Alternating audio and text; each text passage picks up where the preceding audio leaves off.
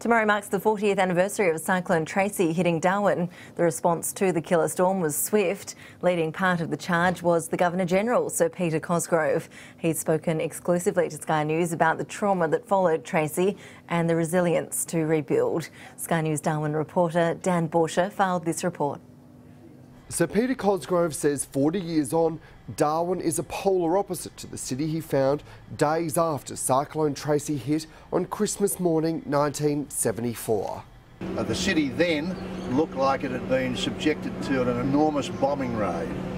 There were hardly any of the older houses with roofs.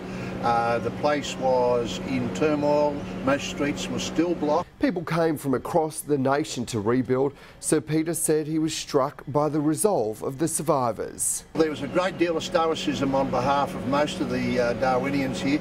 But the Governor-General told Sky News he witnessed the enormous pain Tracy brought. There was a great deal of frustration and sort of dismay at the great damage, but almost immediately that was replaced with a determination to get the place back in running order and, of course, to rebuild into the sort of city it is today.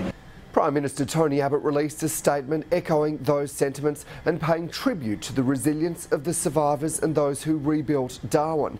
He said one of the lessons from Cyclone Tracy was that when nature was at its worst, Australians were at their best. Dan Borscher, Sky News, Darwin. And Sky News and APAC will have comprehensive coverage as Darwin and Australia marks the 40th anniversary of Cyclone Tracy. Sky News Darwin reporter Dan Borscher will bring you exclusive reports. We'll also bring you live coverage of the memorial services in Darwin today and also on Boxing Day.